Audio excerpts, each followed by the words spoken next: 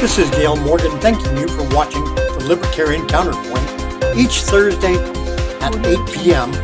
Channel 17 on Comcast, on YouTube, and on Facebook. Thank you for joining us. I'm James Just. In the middle is John Cameron. On the other end is Richard Fields. Gentlemen, we are running down to the final week or so of the election. Oh, actually, by the time man, I got to vote. Audience sees this, it'll be like 4 or 5 days. So why are both the Democrats and Republicans beholden to the military-industrial complex and everything that's kind of attached to it? Actually, Libertarian candidate Joe Jorgensen has an article just published that really does an excellent job of explaining why both Democrats and Republicans are beholden to the military-industrial complex. And it boils down to something very simple. The military-industrial complex donates significant, huge amounts of money to both Republicans and center-left Democrats. So if you want to get the support of the huge campaign donations that come from the military-industrial behemoths, you have to toe the line, and you can't do anything that will end their pipeline to never-ending sales and profits. It's really that simple. And if you can take a look at the candidates who have not received mainstream press, mainstream establishment backing, look no further than Tulsi Gabbard, who was the only anti-war Democrat on the stage during the Democratic primaries and was shunned. Look no farther than Ron Paul, who was the only anti-war candidate on the stage during 2008 and 2012 primary debates, and he was lambasted by the press and by the establishment. He hadn't, he got no traction at all in the mainstream. Yeah, I think one of the things I didn't think about an article is good when it makes you think and gives you information. And it mentioned a number which I feel is kind of small, is $29 million in political contributions to Canada, but that pales in comparison to the blackmail over pulling a base, from your state.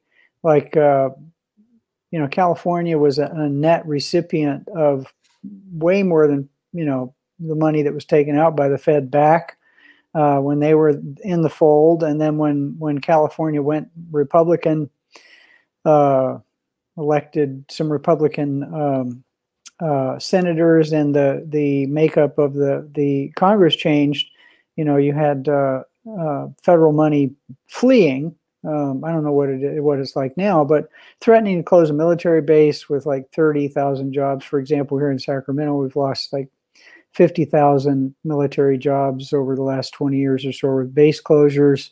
And then you have the plants in Southern California, which are almost no longer there. They're in other places around the country producing these weapons of war. And you have the shipyards, and you have all of that stuff, the hospitals that take care of the vets, and all the businesses that depend on them. And, that number is thrown around a lot about, why it's important to keep that money spent. But I think the numbers show pretty squarely that if you leave the taxpayer with the tax money in their pocket to spend as they see fit, the multiplier effect is way more. And one thing the article didn't mention, and maybe it did and I didn't read it well enough, is that there's this constant interchange between, government SACs. People from government SACs go into government, and they're in these treasury positions, and they're in advisory roles, and they're on panels, and they're on think tanks, and back and forth and back and forth. And they're all self-serving. It's like the committee that hands out the Nobel Prizes and the Rhodes Scholarship and everything else. They're controlled by people who have a vested interest of keeping the ball rolling in the same direction. And my last thing, and then I promise I'll stop, is that the fallout of us going into places and waging war is pretty bad. But then there's that fallout. But then the fallout of us leaving, leaving Afghanistan. I'm not saying we should stay. I just feel sorry for the thousands of people who are going to be beheaded, and some already are, who were stupid enough to cast their lot with Americans, trying to fight, medieval murdering savages, thinking that we would see the fight out, and now we're leaving, and they're all going to die. So it's a mess, and I'm glad that we have two rather significant geographic barriers. Well, four if you count Mexico and Canada, to people invading us, and I think maybe it's time for us just to stop spending that money elsewhere and give it back to the taxpayer to spend, so that we have a booming world again. Yeah, I mean, the add-on point to what you were making as far as spending money in every congressional district, the defense companies, the Lockheeds and the Grummans and the Raytheons and so on, have been extremely clever in making sure that every congressional district in the country, almost without exception, has some sort of a military base, making the representative in that particular district beholden to keeping the warfare spending going, because otherwise, hey, they'll lose the base, and you don't want that to happen. And of course, if it did happen, we look at Mather, we look at McClellan just here in Sacramento, and see that those bases have been put to much more productive use than was the case when they were military bases. Now, when Mather is because of some skullduggery with the controlling interests out at Sacramento Municipal. Is it called Sacramento International still? I guess it is. Airport. Mather would be a much better hub to fly people out of, and it's got some huge runways because it used to touch and goes B-52s there, and and great hangars and all the rest of that. But it's prevented by some backroom dealing from having any passenger service flying in and out of there. It's only cargo. So, the fallout when you let these clowns control things and instead of letting the market control them is pretty significant. And then you have another airfield at McClellan that's huge, and so lots of benefit to turning those fully loose as centers for commerce and travel than keeping them to the side. Yeah, I mean, we see Dallas, Chicago, all of these large cities have more than one airport competing with each other. There's no reason why we can't have something competing with Sacramento International Airport, particularly considering that it's a half an hour to an hour away from most parts of Sacramento, and McClellan and Mather are right next door. It's sort of like Love versus DFW. Yeah, it's not like we don't have other cities. LAX is right in the center of LA. It's not like airports in the middle of cities are a strange thing. And the industrial complex, it's actually bigger than most people think. These military industrial complexes, or all the various industrial complexes that are attached to the government spending, whether it's homeless industrial complex, the educational industrial complex. That's the big one. That's the one I wanted somebody to touch on. I'm glad you touched on it. It's crazy how much skullduggery goes on there, and how many fat salaries are created. 18% annual growth in administrative costs in universities in California. Layer upon layer upon layer of people inventing jobs and getting paid for doing so. And let's not forget about the medical industrial complex, which is fully responsible for raising the cost of healthcare from 4% of GDP prior to Medicare, Medicaid, and all the rest to 18% now. It's when you have one buyer, Medicare for all would be the absolute worst possible thing as far as the cost of healthcare. When you have one buyer, that buyer is going to be paying a lot more money. Yeah. Particularly if the government is the one buyer. No, wait a second. Government is great. I hear they got some great deals on hammers and toilet seats. I think they got a hammer for only like $4,200 and a toilet seat for I think $11,000. I mean, you can't get that kind of. Oh yeah, you can. Never mind. We're talking about government corruption. We're going to kind of move on here. The Inquirer actually ran a story that the Hunter Biden story is failing to land. And they're answering is why it's kind of not landing the same reason the Trump tapes didn't land 4 years ago. It's kind of everybody expects it, nobody cares. But it's hard for a story to land if the media is not covering it and social media is kind of silencing it, essentially. Yeah, you'd think. Actually, I think the fact that the social media and the mainstream media either belittled or ignored the New York Post story has actually given the story more legs than it would have had otherwise. Mm-hmm. I think what's really going on is that the body politic has become so tribal, so either gung-ho MAGA red or gung-ho never Trump blue, that anything that detracts from that tribal storyline is simply ignored by the partisans on either side. Yeah, and absolutely. And the difference between the media focus on the Steele dossier, which we're now finding was basically created by Hillary Trump. She went out looking for somebody to create. Hillary Clinton, you mean? Yeah, Hillary Clinton. Sorry, they're all the same. See, and that's what you really want to upset one of these Republicrats is talk to them about how their policies are exactly the same, except for on one or two issues that only 2% of the electorate cares about. And they get incensed because you talked about tribalism. You know, it's reminds me of that Star Trek story where there was hatred between these two races, and they both had like one half of their face white and one half of their face black. It's just they were on the other side, and so you know, we got that going on, and you know, we talk about it on the show over and over again. If you get people afraid and upset, they're pretty easy to manipulate. You know, when people are emotionally removed from things, they start actually turning on their thinking brain, which they're not doing now. No, it's everything's so tied up in emotion. It's vote blue, vote blue no matter who. And then you've got the Trump guys who are, you know, Trump is like some messiah for them at the moment. And it's almost this religious fervor, and anything that's not for me is heresy. It's well, and there's a good reason for that. When you politicize decision making, you move away from win-win solutions. If you or I decide to, you know, if I want to go to work for you, John, and you want to pay me 5 cents an hour, and I agree to 5 cents an hour, that's a win-win situation for both of us because I'm willingly doing it.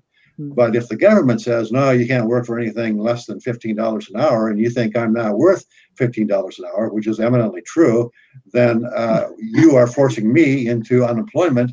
And that's a win-lose. You're worth at least $15.01, Richard. That's the difference between government, you know, political decision making and private sector decision making.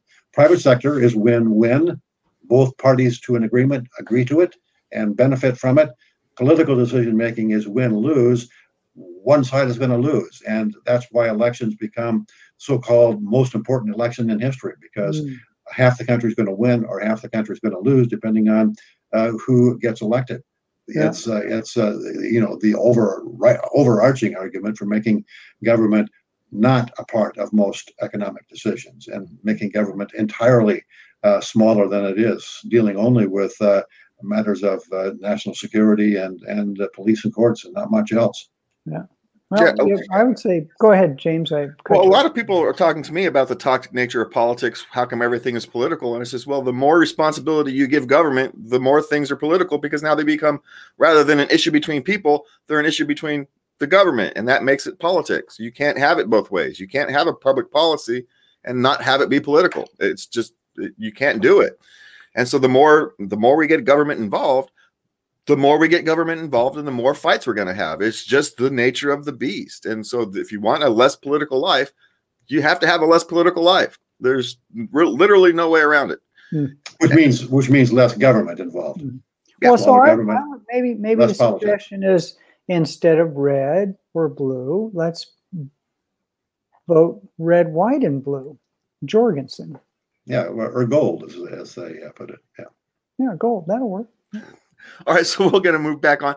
California power problems. The wind is blowing heavily outside my window this morning, and there's some of my friends that are sitting there without power because PG&E shut-offs to prevent fires, and yet we got the governor wanting to go to all electric cars in 15 years, which is a bold goal to begin with. But when we can't even have enough power and the power isn't stable, I don't understand what they're trying to do. You're putting the cart before the horse.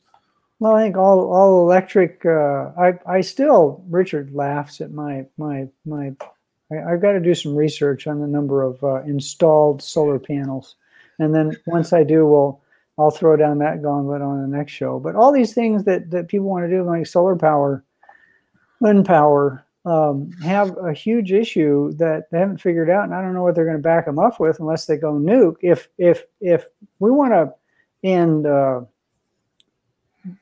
gasoline power next week, I'm fine, but bury me a nice little nuclear power plant, within a stone's throw of my house, so I can charge my electric car, and I don't have to worry about waiting for the sun to shine or the wind to blow to run the batteries up. So, and the market needs to make those decisions, because when the reason nuclear power isn't something you can carry around in your pocket, and it could be, is because government got involved and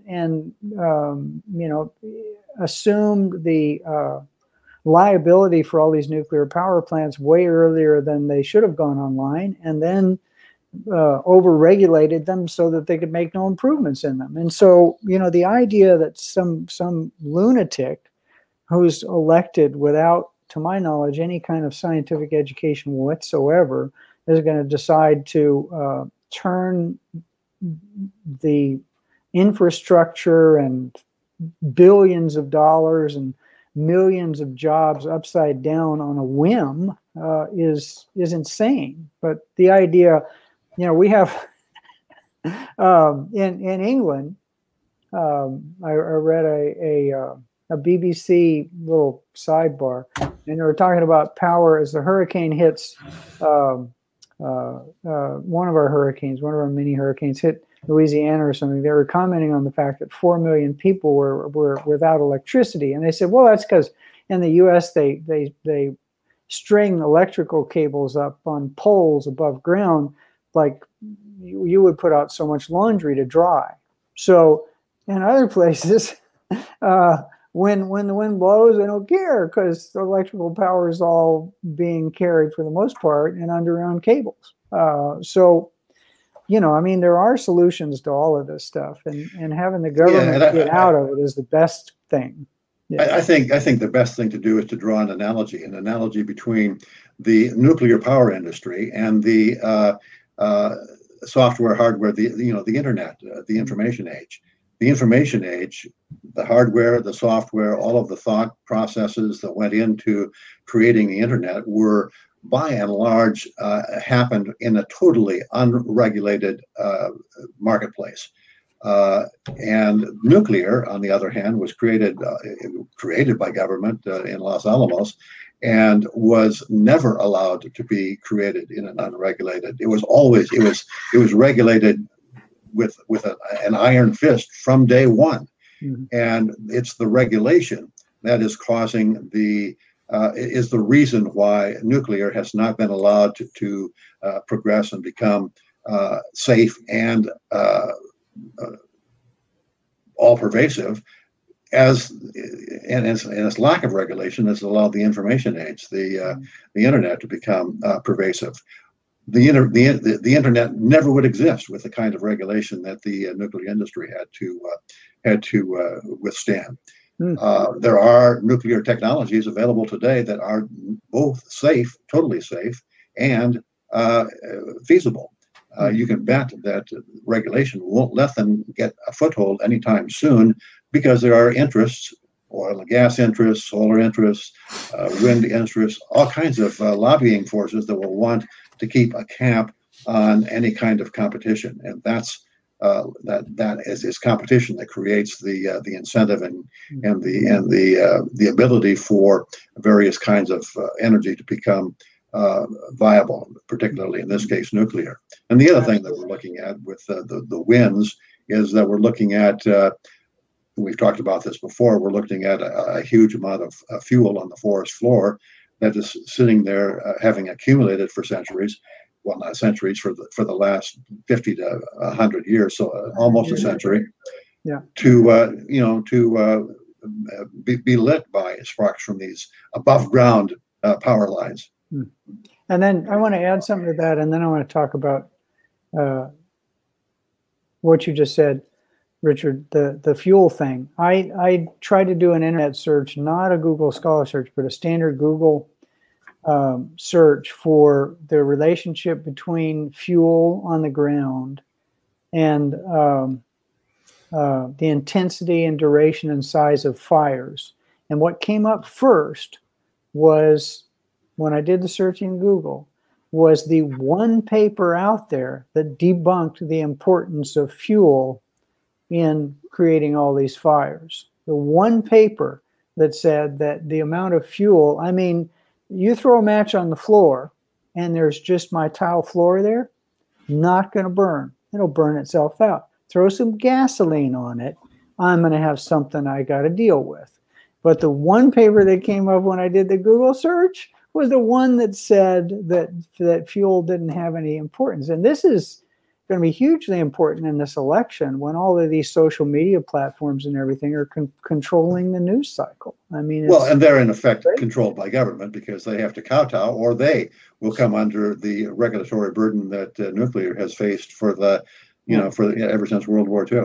Yeah. Well, I have to remind everybody that Facebook's latest change was done to stay in compliance with law. Their changes that they're doing are to remain in compliance.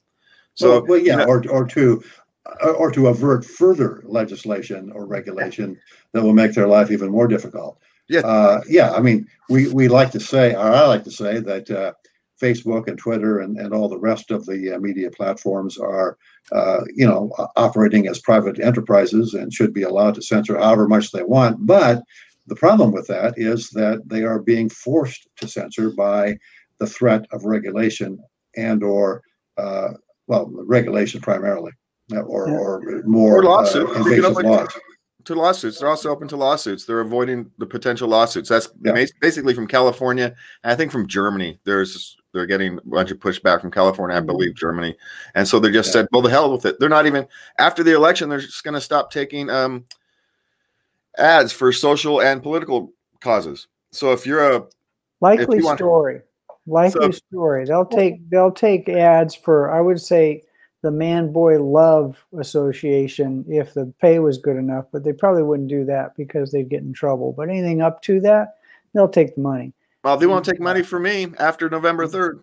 No. As a political candidate, they won't take money from me after November 3rd. Well, after November 3rd, you won't have to worry about it because you're going to get elected. So, Well, we can hope about that. All right. So before we go, the media is finally noticing Cal exit. I finally saw an article in the Sacramento Bee. And the Bee of all places. In the Bee of all places that is talking about all these people leaving California. And they actually did a somewhat decent job about telling why. I mean, of course, they kind of blew the analysis, but at least the base reason that, the politics is kind of gone wonky. It's impossible to live here in expense. And so people are just leaving. If you wanted to raise a family, people are just leaving. Yeah, John and I have personal experience with that. We used to raise money for a libertarian/conservative public interest outfit. And the people that we talked to, the donors to this libertarian/conservative outfit, would very frequently tell me, hey, I'm on my way out of town. I'm moving to, I had one guy who owned a fencing company in Southern California say, I'm moving to, in his case, Wyoming, just as soon as I can get out of here, as soon as I can sell my house. I had another guy say, I'm very seriously looking at moving my manufacturing plant from Los Angeles to wherever. And people are not only talking about it, they're actually doing it. And so we're looking at conservatives who don't want to be belittled by being Trump supporters or whatever, or libertarians who feel totally lost in the wilderness, or anybody that doesn't follow the green, progressive, Democratic Party line, being ostracized by their friends and neighbors. They're saying, hey, I don't have to put up with this. I can go to Utah, I can go to Wyoming, I can go to Idaho, I can go to Texas, and I'll feel right at home. The sad part about it for California is a lot of these people are the most productive and beneficial and tax producing people in the state. So not only is California losing people, losing to out-migration of people in general, but we're losing our best and brightest. And, and then the people unfortunate keep the state viable. As something to that, unfortunately, the people that are most negatively impacted are the ones that can't move. If you own a restaurant, if you own a farm, if you own timber, if you own vineyards, if you own the biggest single industry, here's your quiz for the day, folks. And there's no points if you don't get this right. What is the single highest revenue producing industry in the state of California? Agriculture. Agriculture. All right, everybody knows that. And what is the one business that is basically becoming more and more impossible to be in? Starving for water because of a fish that's not even native, and on and on and on and on. And, I think last time I checked, my stomach is telling me I need food. So does the rest of California. So does the rest of the country. Which reminds me, it's past lunchtime. Yeah, well, so we should end the show. But it's just, the countries have done this, and I haven't seen a state do it to itself, a state in the United States of America, but California is killing itself. And California, Illinois, and New York are all doing it to themselves. Yeah. And if you look at on a national level, you can see Venezuela, largest oil reserves in the world. Norway. Is Norway the one that's got the huge pension fund? Yeah. Norway, way smaller oil reserves. Well, they have oil reserves offshore, but they have oil reserves offshore, but they're a fraction of what Venezuela is sitting on. Mm-hmm. You have hyperinflation, people rioting, no food in stores, no gas at the pump. No gas at the pump, having to bring oil and gas in from Iran, of all places. Iran. And in Norway, you have a $17 trillion or something like that pension fund for folks when they retire, paid for basically all out of oil and investments after that. What's the difference? Government, a capitalist, even though the people here try to say it's socialist, it is not. There's some hardcore capitalists in Norway, and proudly so, versus socialist. And that's a lesson to be learned. Bad government, or even good government, should be kept in a little tiny box and let out every once in a while just to do what's absolutely necessary, and then stuff back in there so it can't do any damage. And that's what we're going to end the show. That's why I let my dog out to go pee once in a while. Yeah. And we're going to end the show on that one. We're out of here. Go to libertariancounterpoint.com to find us, and you can find us on all the various podcast networks now and on all various social media things. You guys know how to find us. Thank you for watching. And from all of us here at Libertarian Counterpoint, please remember to love everybody. Oh, thank you very much for having me on, James. This is Gail Morgan thanking you for watching the Libertarian Counterpoint each Thursday at 8 p.m. Channel 17 on Comcast, on YouTube, and on Facebook. We invite you to come again next week for the Libertarian Counterpoint.